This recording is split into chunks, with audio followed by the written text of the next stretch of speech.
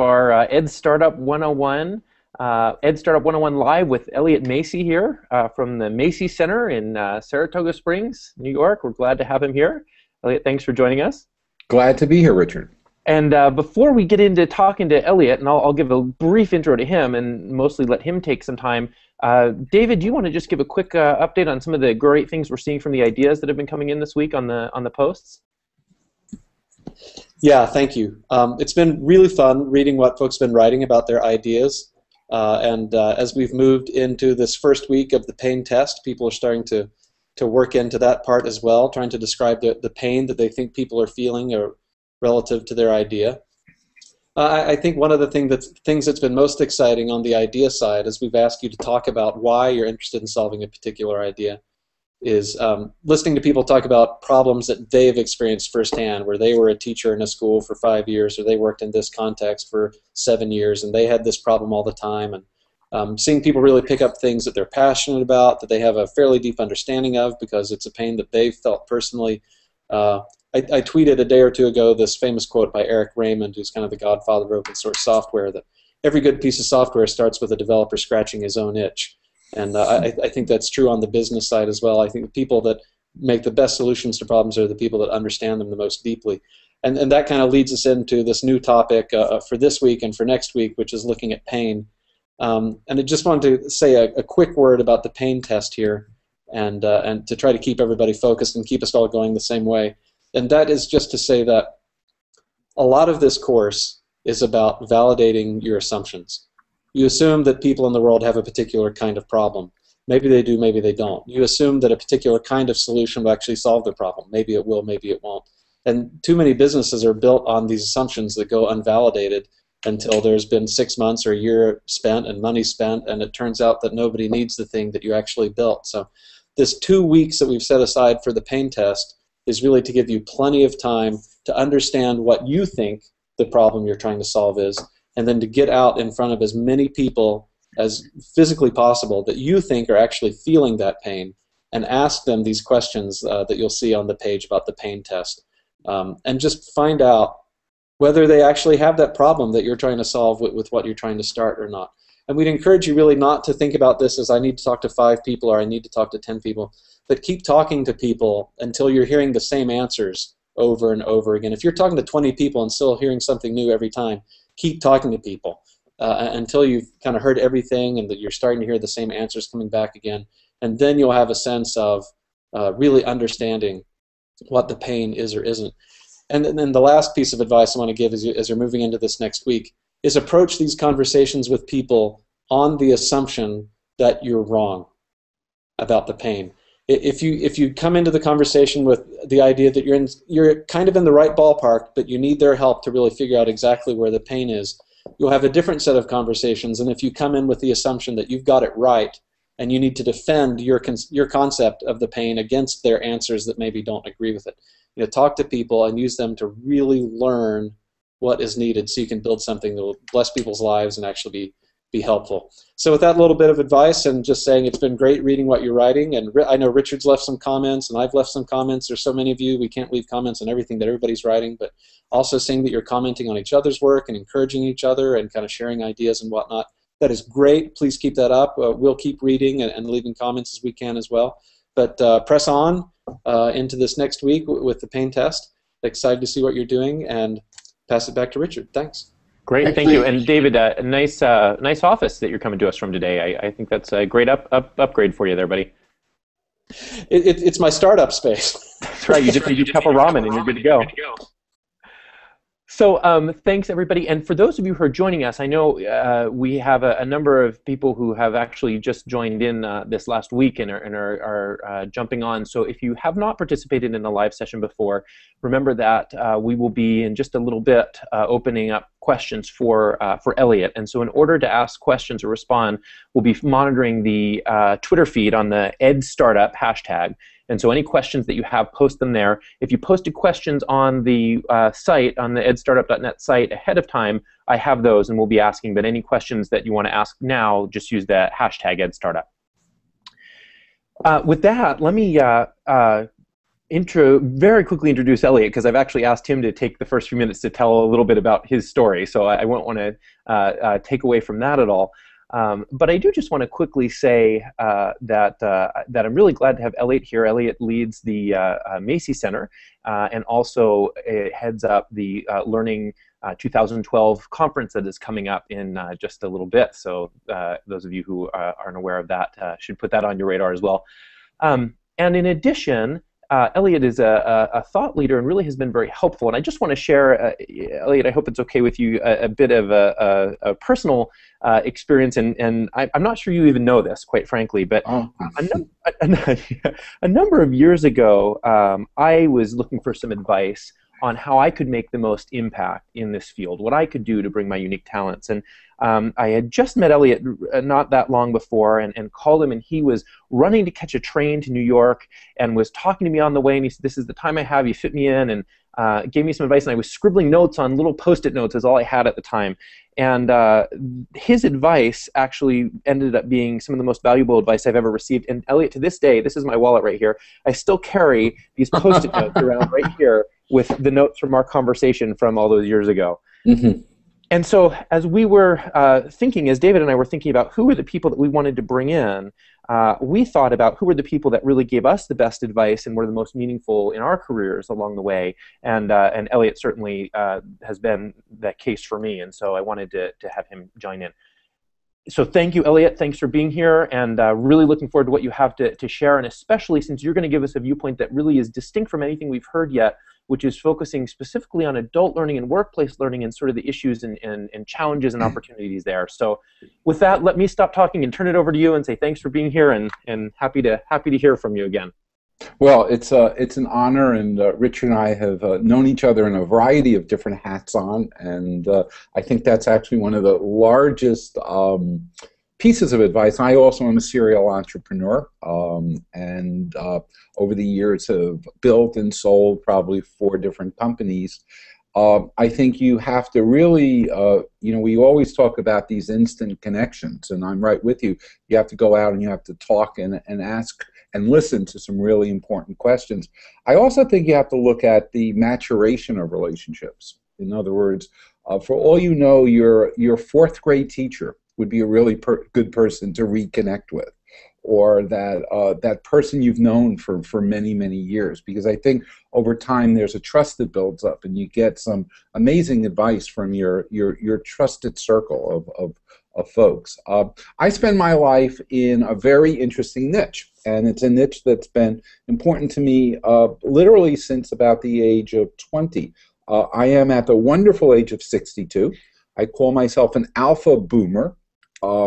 And we are the scourge of people my wife's age who are 1 generation below, because we're not leaving. We're not leaving. We're there, and we're going to stay there. We're probably not leaving our jobs. We're not leaving the world of work. And so I've had 40 years in this field. And since the very beginning, I've been focused on one thing, and it's a really powerful thing to know early on. And that one thing is the opportunity for us to leverage the affordances of technology, not the technology, but what it affords us the ability to do to help people learn to do their jobs better, or to learn to do their next job. So I have been this boutique micro specialist all my life.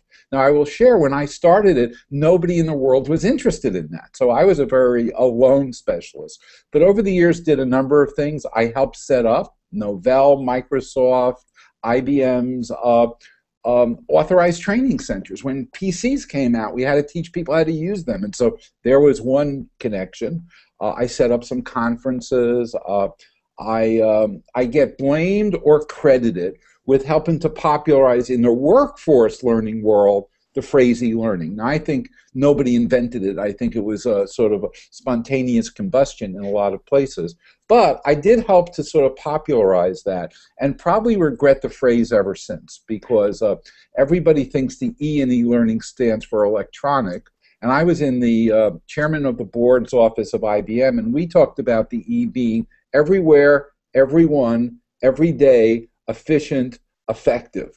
And electronic was just the method, but but the like. And then sort of in the 1994-95 era, I rotated my interest to really ask the question, how do we use technology from the collaborative technology we can now do easy versus the old video conference day where it would be like that, to a whole set of small and large tools to look at this concept of workplace learning and where we work. And Richard mentioned my my learning consortium. So I was on the phone yesterday with a good buddy who heads up learning for Walmart. And they have this little challenge of 1.5 million people every year start at Walmart. And then today I'll be on the phone with McDonald's in a few moments, and McDonald's has a similar turnover. But it's at the higher end as well, whether it be our colleagues at Google who are providing this platform, or Emirates Airlines that's trying to teach flight attendants to fly these incredible, wonderful planes and speak 21 different languages for 81 different nationalities. So whether learning is something small or big, whether it is formally provided face-to-face or organized by learners, that's our passion. Now, when Richard asked me to join here, I was trying to figure out a few things I could start it with, but obviously we want to make this fairly interactive. So I'm going to share a few views, because I actually think we've siloed the world of learning, and from both an investment point of view, from a product point of view, and even from, I think, a self-orientation point of view. So what are the fields of learning? Well, there's K through 12. There is higher education. There is workplace learning. And then there are all these other things, you know, for instance, religious education, huge. In fact, probably the largest step forwards in the area of e-learning were done by a whole range of religions, from you know, from LDS to the Jews to friends of mine who operate within India to use learning via technology. And then on top of that, we now have this other area of learning which is not really goal-focused by my role in life, but what I'm just passionate about, you know? So you might happen to be a Baltimore baseball fan. So, you know, you might want to become learning focused on that hobby, that interest. And one of the groups we're giving a prize to at our conference in 3 weeks is MD Anderson. It's a cancer center, and their goal is making cancer history. But literally, God forbid, one of your family members hears that they have cancer today. They will go, and you will, as their family member, go into this intense learning cycle. Literally within 24 hours, you will join 2 communities. You'll go to 18 sites. You'll get some good information. You'll probably get some real dangerous information. You'll forget most of what you got in the hospital as information, and you'll build your own construct.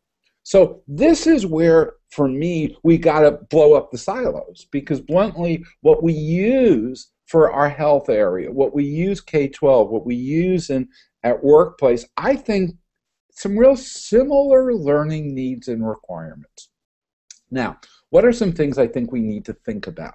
Number one, and I shared a little conversation with my colleagues here before we came on, I often get people who call up and say, I'm investing money in this, what should I do? And sometimes they're really large groups. I now sit on a board with Eric Schmidt from Google, and you know, and they think of learning in those really large terms, and sometimes it's somebody who has an idea for this micro product, and both are good. But I think if you're looking at our space, if part of what you want to do is whatever you build, if it's aimed at K-12, higher ed, or alike, you shouldn't exclude the other silos. But if you look at our space, one of the things you need to be thinking about is creating solutions to, as you said before, real problems, but not to over-package them. I will tell you, I get to see lots and lots of startup, and there are these syndromes that happen. You know, you start with what Pablo Freire used to call a simple problem to a simple solution, like a Band-Aid on on an insect bite, and pretty soon you're building an antiseptic environment to treat it. Some of what we are looking for are these really simple solutions.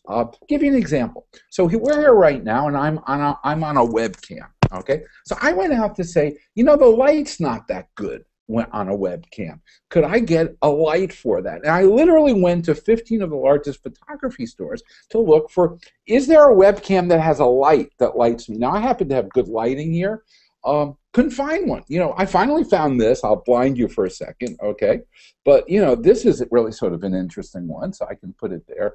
Oh, that doesn't, now you get to see bright Elliott over there. You know, but it was really interesting because the guy was trying to sell me a $14,000 lighting system, you know. And what I really wanted was a piece of hardware that I could mount. And by the way, this is too big, too bright, and will probably reduce the IQ of each person using it. But very often we come up with these macro solutions. So I talked to somebody about a real simple need. Could we come up with a way that when people walk into your classroom with 18 different digital devices, that we could rapidly link them all together, irrespective of platform, not requiring any download, just link them together? Because that would be helpful for everybody on here. We've been at meetings, and we want to have a safe temporary space. And he was starting to write something. I thought that was really interesting. I even put some money in Kickstarter. You know, I figure I'll tease him a little bit, get him pretty involved. Well, before we got done, he sent me, now it was going to the corporate education model. My thought this would be free or $1.99, you know? Well, I kind of got a proposal which is going to be a couple $100,000 for a company to redo end-to-end all content and change the way in which digital publications are forever, you know? Crapola. You know, that's not how we succeed. The way we succeed is we look at, I actually believe, small problems and come up with elegant small solutions. Now, if they work well, they may lead to many others. But I actually think, you know, I'm looking for a small solution for getting light as we use more webinar elements and use cameras in that sense. The second thing I think we need to do is don't think that everything you come up with is about changing the world. You know, because the reality is there's some things that are really simple. You know, Post-it notes. I use Post-it notes too. I mean, I keep some of them. And very often what I'm now seeing in the educational innovation space, when this happens, learning as we know it is now going to be different, you know. And so you're at the spear of changing everything. The reality is most of the people in my space aren't trying to change everything. They're trying to get people hired to do today's job today or tomorrow's job tomorrow. Now, if you can give them something that accelerates that, evolves that, does it differently, way powerful. But you don't want the tool to be wrapped in a revolutionary mode. If it's revolution, it will happen. It will happen. I mean, Google is about an algorithm of search. Now think about how it's changed, but they weren't there walking around initially saying, everybody's going to stop writing websites, they're going to go to Google in that process. So I would actually pull out some of the language fabric that when you use your new product, everything will change. Because the moment you do it, you put me into a reactionary mode as a buyer.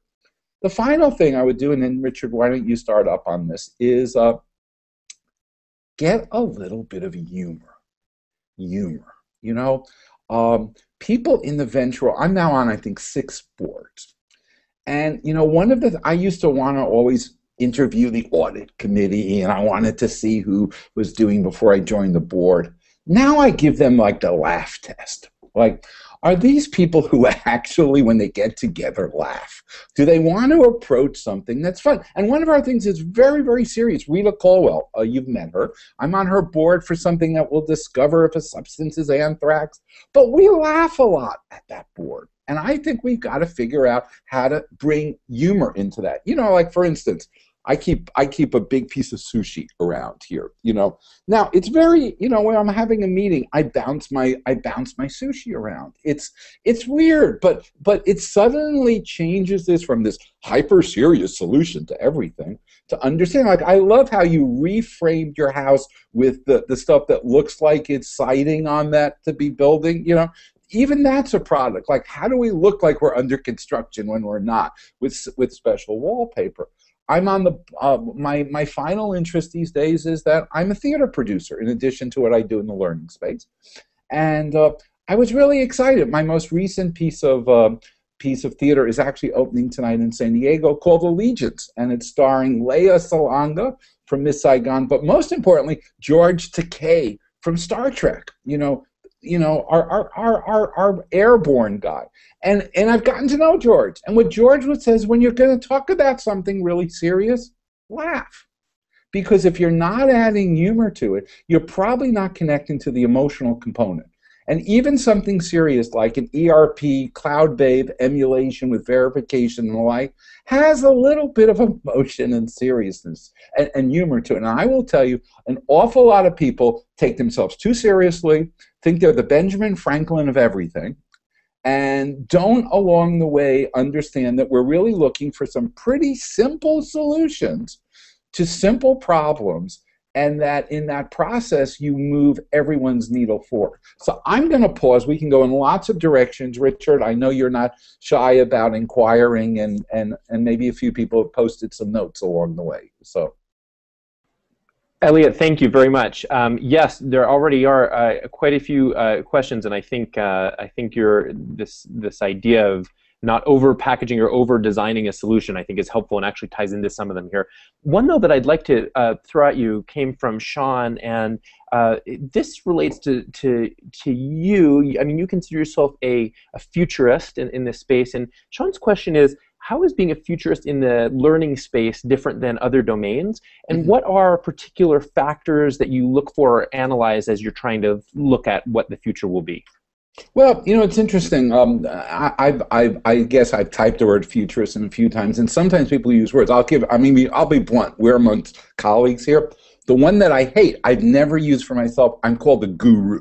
Now, this to me drives me ape crap. And it threatens my marriage. My wife does not want to be married to a guru. But literally people will say, I'm calling up to talk to Elliott, the guru. Now what that becomes is it's an ascribed thing. And I think the reason I'm a guru is I sell no product, which is probably what gurus generally do. They have no products to sell. But what I've done in a futurist model is I view that I'm an analyst, but not a buy-side analyst. I have no interest in describing which is the best or the worst LMS. What I try to do as an analyst, and it's funny because to be a futurist, you have to be a historian. You have to connect the past to the present to the future. Is I'm continually asking the question, given the things we are doing now or are out now, how do we connect to what's logical about the future? What are the economic and marketplace vectors? So let me give you an interesting example. This is a perfect one that we're doing, because I was just talking to somebody about 15 minutes ago. We want to have a video collaboration. Right now, we're still having it in a dedicated platform. So we're now in Google Hangout, okay? That was true in the early days of email. If we wanted to be on email, we had to be on Profs or on Vax. And then we went to X.25, where your email address was 138 characters long. But now we can have an email, and it's irrelevant what system we're using, but we're just connecting. When will we get to that for video connection? When will we get to that for Hangout? So I'm very intrigued with what the vector is going to be to moving away from the designated place we collaborate, whether it be Twitter or Yammer or Bloomberg or whatever, to once I know who you are, we can contractually connect irrespective of platform and do that in ways. So my role as a futurist is to sort of look at that, and then I do exactly what you talked about before they should do. I go talk to people. I call chief learning officers, CEOs. God forbid you sit next to me on an airplane. You will be interrogated, whether you're 9 or 90. And so that's what I do. The other piece that I try to look at is this word affordance. And if I could write on the screen, I would put the word affordance then. Because what I think the affordance model does, and it's really an interesting one, all this is an iPhone. But when does it become an affordance? So here's an affordance. My eyes are really good, but you know what? At 62, they're not as dark. They don't handle dark as well. So one of the best affordances this has is last night it was a flashlight when I was at this very dark restaurant to look at it.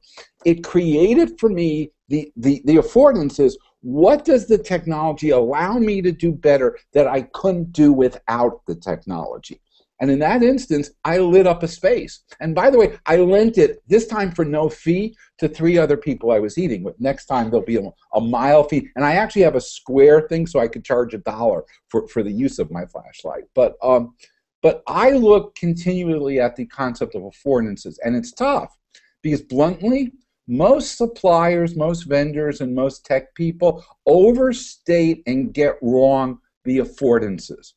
Google never thought that what they were building was a search engine. They really thought they were constructing this hyper text graphical model index and the like. So the affordances may not be relevant, may not be obvious day one, but as a futurist, what I'm generally doing is talking to other people about, hey, how might you use that? What might be that element of affordance? And our biggest mistake, once again, is that the answer lies in a single generation, a single cohort.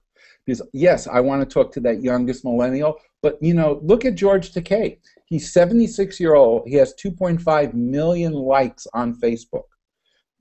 And when he tweeted out something about me, and suddenly I ended up with 800 new followers. A 76-year-old person. So don't think that the answer lies in a dedicated, isolated, predictable cohort in that sense.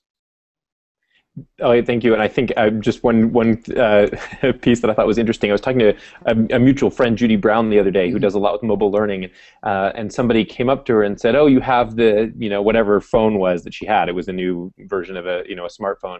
And I thought her answer was phenomenal. She said, "No, it's not a phone. It's a personal computer that does all kinds of things for me all day. It just happens to have a phone app on it." Yeah. So I love it. I love it. Good way to think about the affordances. So.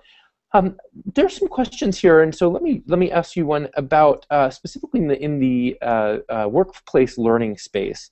One of there's some movements that we're seeing in higher ed and some other places around maker spaces, do-it-yourself, sort of rapid development kind of things.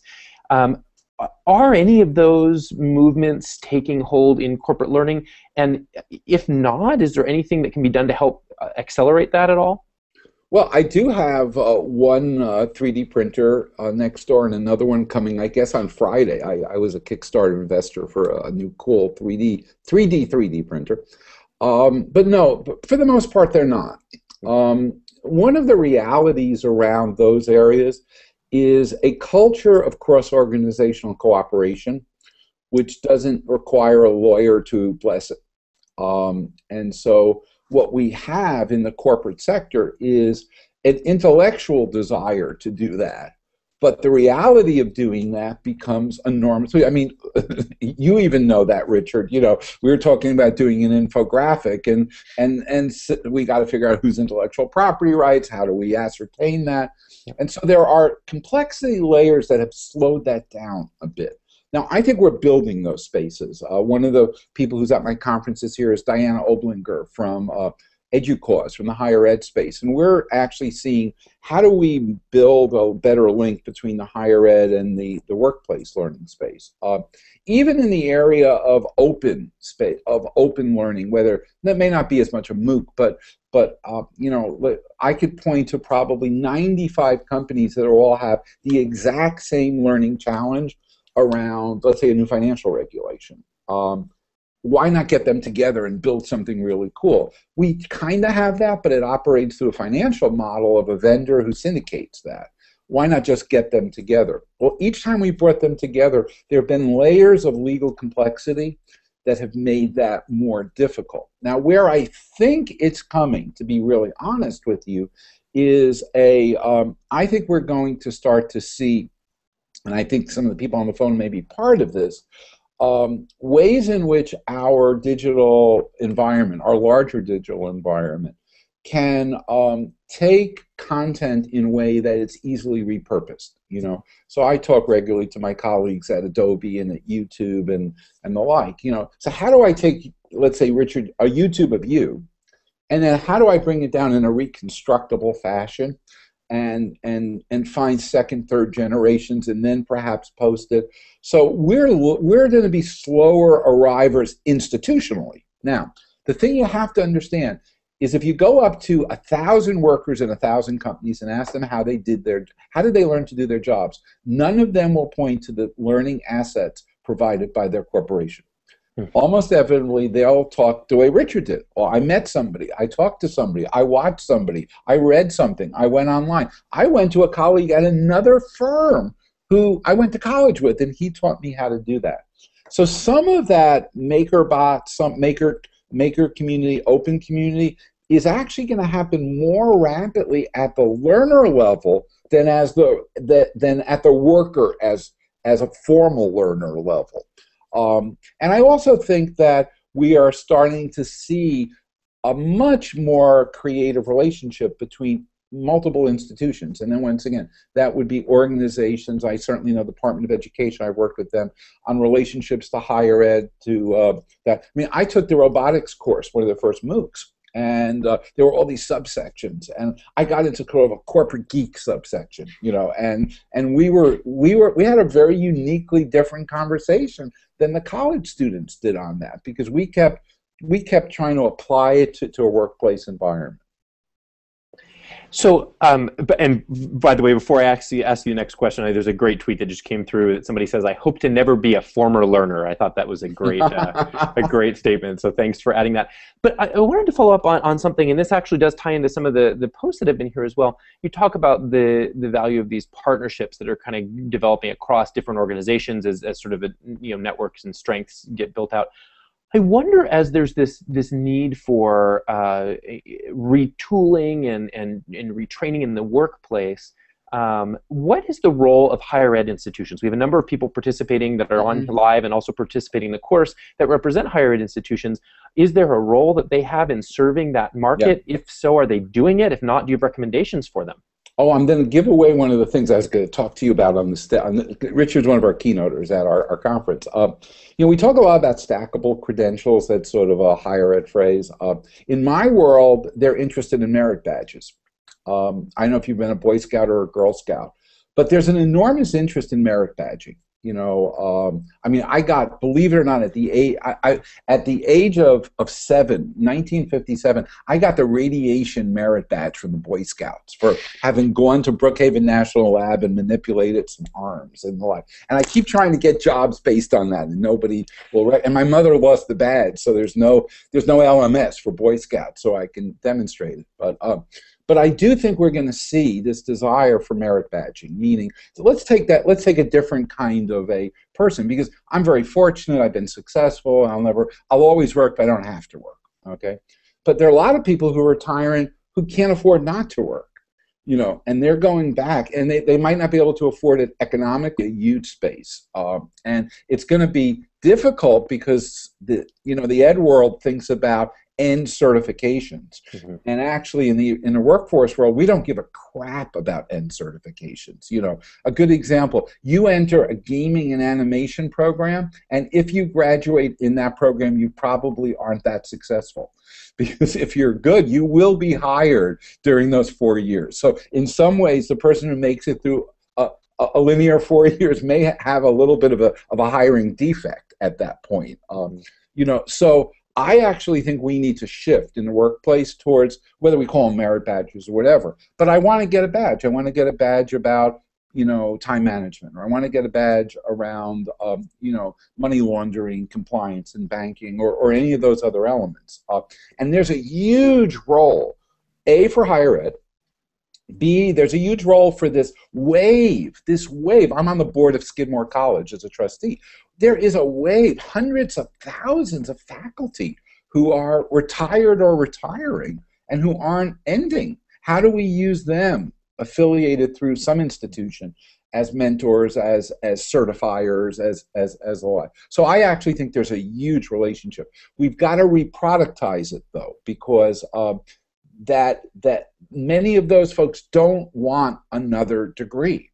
But, like, I go to the library not to take out a book, but I go to the library because there's a lot of knowledge there, and sometimes I take out a book. So we've got to think of higher ed in that same way. It is a wonderful institution of knowledge, and I will access it in a variety of ways, and sometimes I'll get a degree. But I might also sometimes get a certification, get an experiment, or even be able to walk in. I mean, I always thought it'd be great to. I was talking to some leaders at Starbucks to have an hour a day where people would rip apart your PowerPoint presentation at Starbucks. You know, where you could bring one in and some random people would critique it for you. You know, but we have this interesting need, particularly as we're distributed in the workforce, to sometimes get in-your-face comments and reactions. So.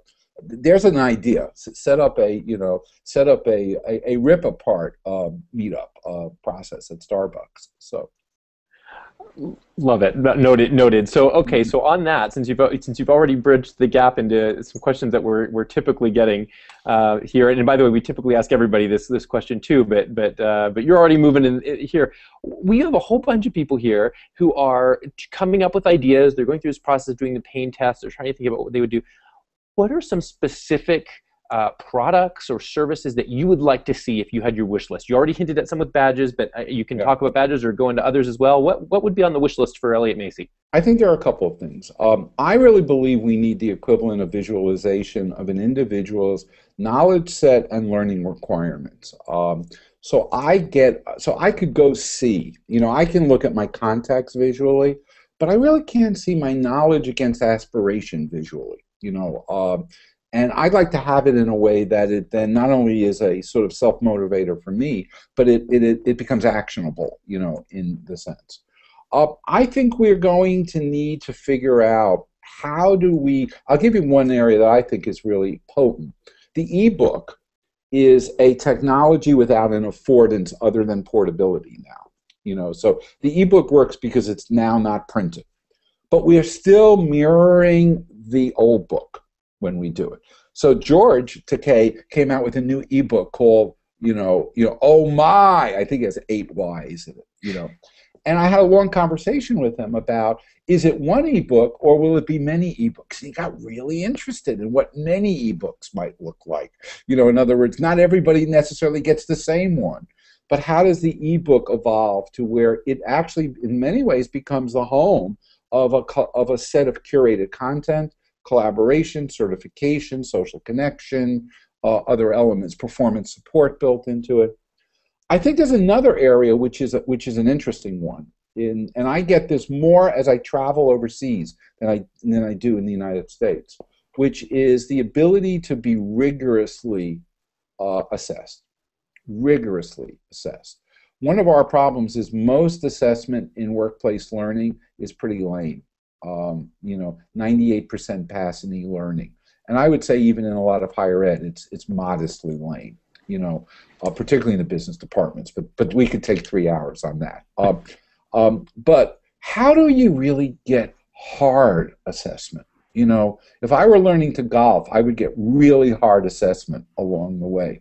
And what are the ways? Because I think, you know, Paul G is wonderful in talking about that we learn through failure. And I actually think we're building failure. I think with helicopter parents and other things, we're building failure-resistant environments. Mm. But if I want to get to another level of mastery, I need some failure. I think there's going to be an enormous reality of how do I manage people who are distributed. So I'm a manager, and I've got people in multiple sites. How do I manage them? You know, how do I touch them? How do I connect with them? You know, Bob, who you know and was a colleague at the CIA, Bob works for me as my chief learning officer, and we regularly bring him digitally into lunch because we want him to have the lunch conversation as well as the structured one. The other piece that I think is going to be interesting is the globalization of learning, which is how do we actually learn across cultures? We just set up an office in China, and it's fascinating when you've got a team with somebody in China, somebody in India, somebody in Brazil, somebody in Salt Lake City, somebody in New York. How do they learn together? And that includes both language in our language, but also there's language in terms of compliance or non-compliance. So I think that's a huge opportunity.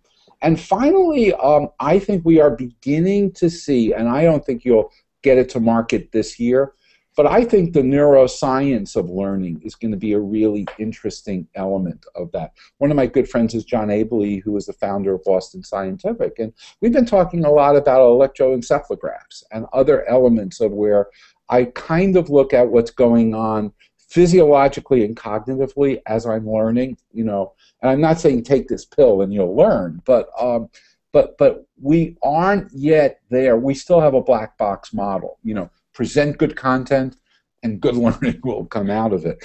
And I really think if we can start to get at that you and I are different, Richard. We like each other, but we're different.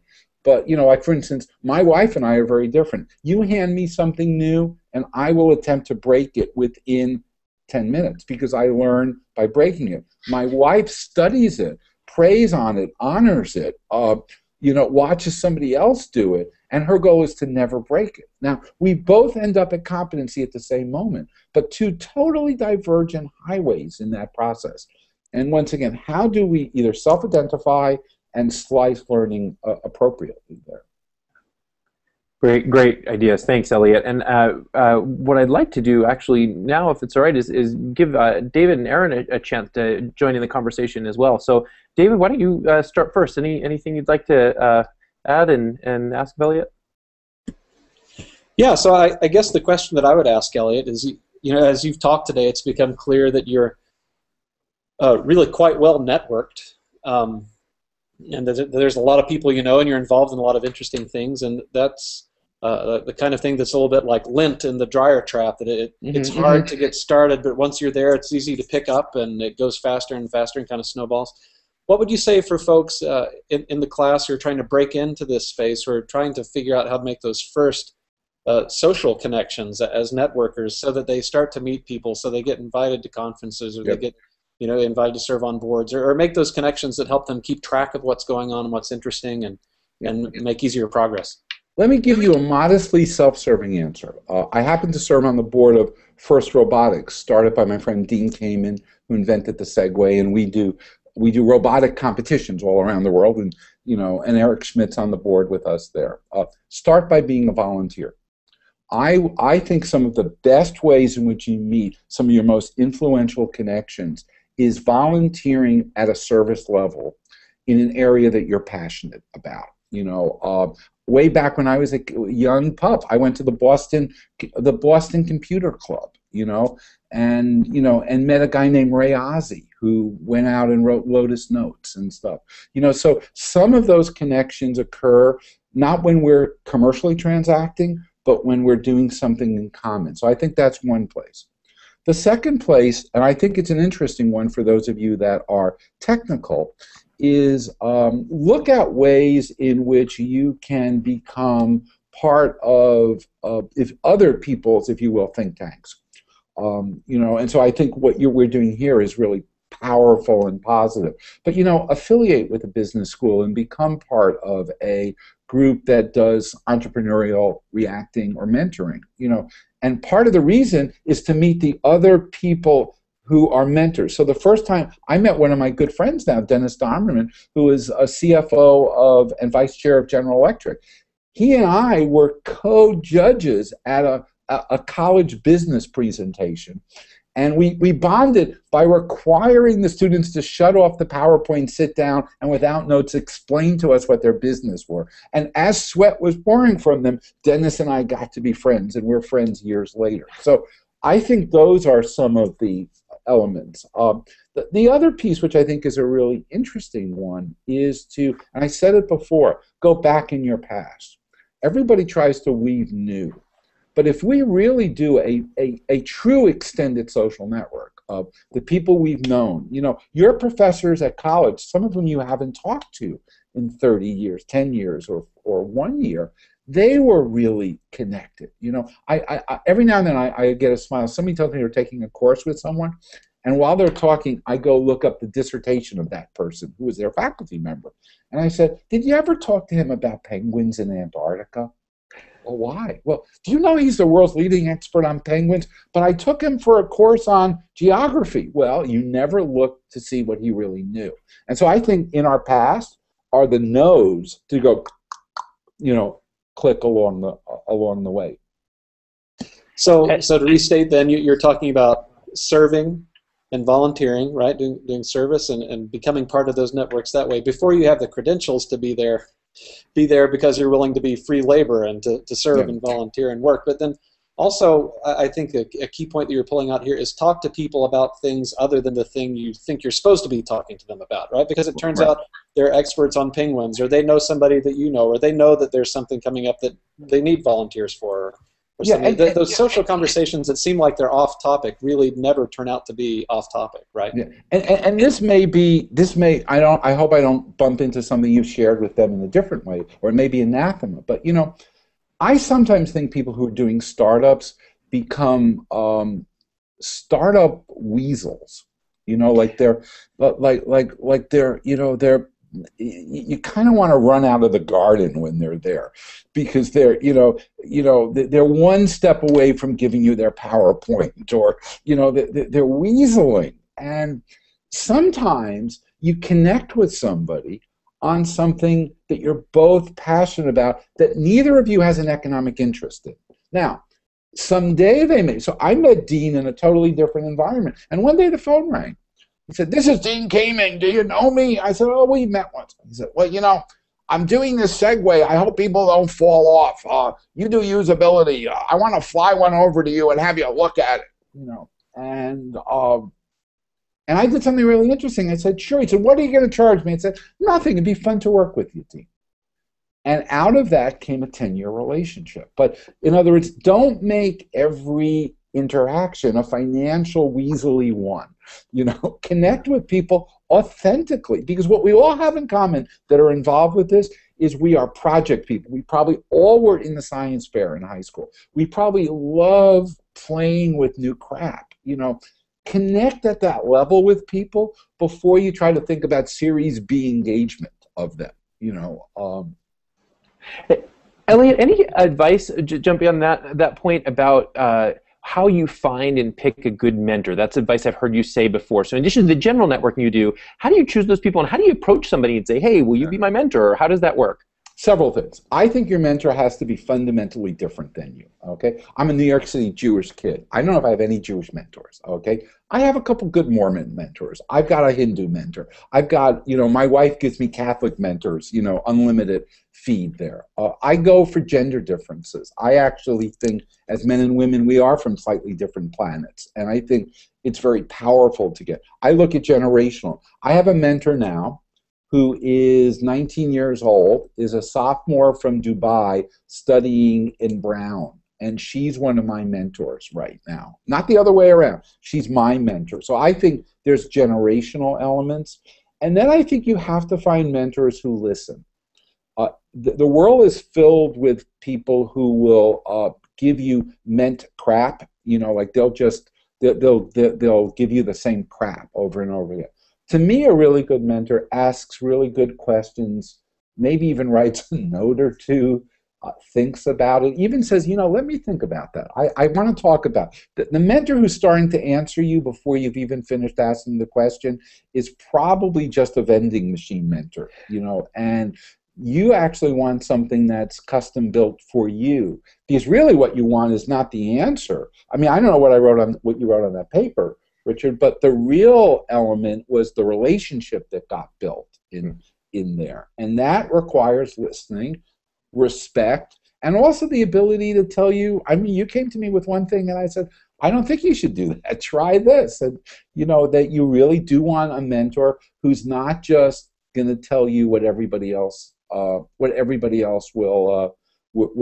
tell you. And I mean, I have a friend who's running for a political office and is not going to win. And yesterday he was in my office, and I talked to him about how he resigned easily. It was a very tough conversation. And he's 64, 65, and at the end of the conversation, there were tears in his eye, and he gave me a hug. He said, nobody was willing to ever say that to me, but I think mentors cross that line to be able to take personal and professional risks with you as well. Thanks, Elliott. Aaron, I didn't mean to jump in there again. We'll hand it over to you before we have to wrap up in just a few minutes. Yeah, well, I just I love the way you talked about startup weasels. I've seen a lot of them too. It made me think actually of crusaders. That's another common trait you see, especially with people that have a socially motivated startup like an education. What advice do you have for the people that want to be the crusaders, the ones who want to go out and sort of dominate the world with their perspective? Because that can be a dangerous position to take Yeah. too. And so what advice do you have for people inclined to that? Well, I actually think the greatest change, the greatest social change comes from demonstratable projects rather than announcements, speeches, and soapboxes.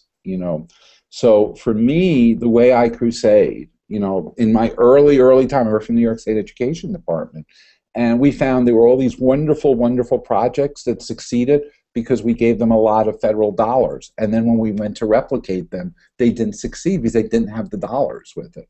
And so we went to a whole other round where we just looked for really good ideas, and then we found, let's highlight successes, not funded successes in that sense. So I think some of it is, it's the maker question, back to the one that Richard asked.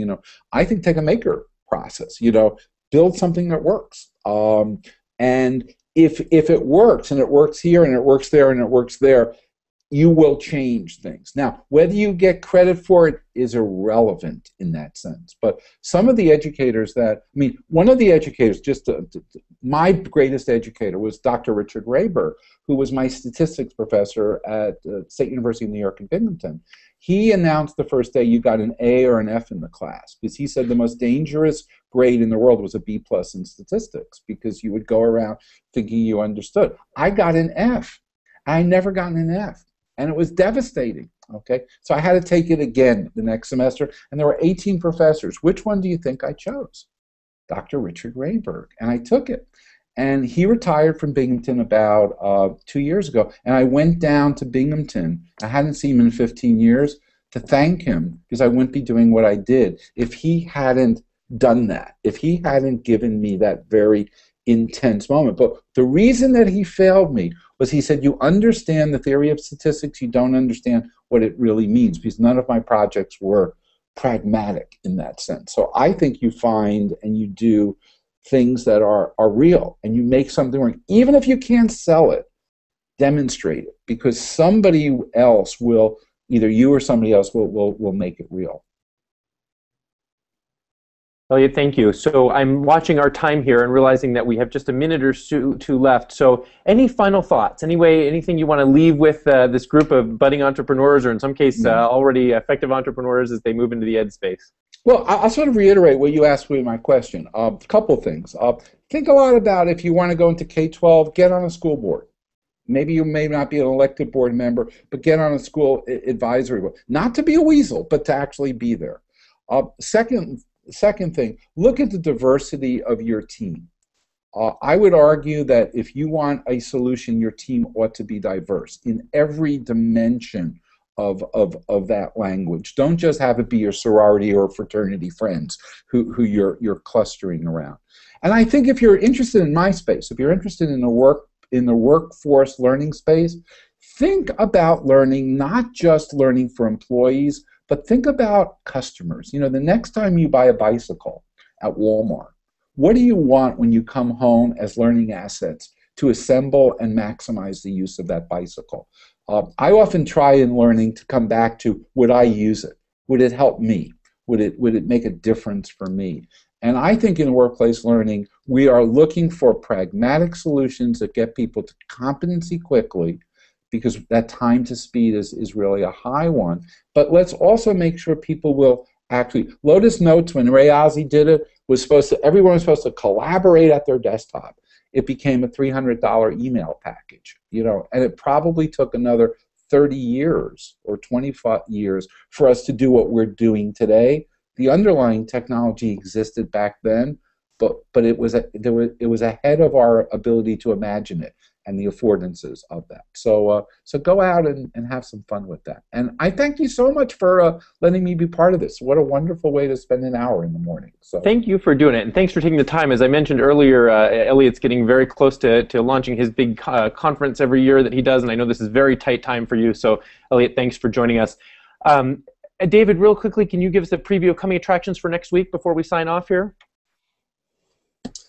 Yeah, next week our speaker is going to be David Blake, formerly of Zinch, which was recently acquired by Chegg, and he's now working on a new startup called Degreed that he'll be talking about. So he's someone who's been through this cycle once and is in the thick of it again a second time, and we look forward to hearing from him. And again, hop on the site this week, go into the forum, and you find his name either on the right-hand column or in the Experts tab, and go into the forum through those links and post your questions for Dave there, and we'll get them voted up and voted down, and get set up to have a great conversation with a really nice guy who is really smart and hasn't done this as often as Elliott has, but is that generational difference coming up behind, and has some really interesting points of view. So really looking forward to talking with him. Sounds good. And remember, for everybody else here, this video, as always, in just about 4 minutes or so, will be posted on our YouTube channel, which is youtube.com/EdStartup101. You'll be able to watch this for Elliott, and we'll send that link out. And certainly, you're welcome to continue to engage with him on Twitter and other ways as well. He's at Masie, as you've seen on the Twitter feed. Elliott, one more time, thank you so much for being here. We appreciate it, and we'll see you all next week. Thanks.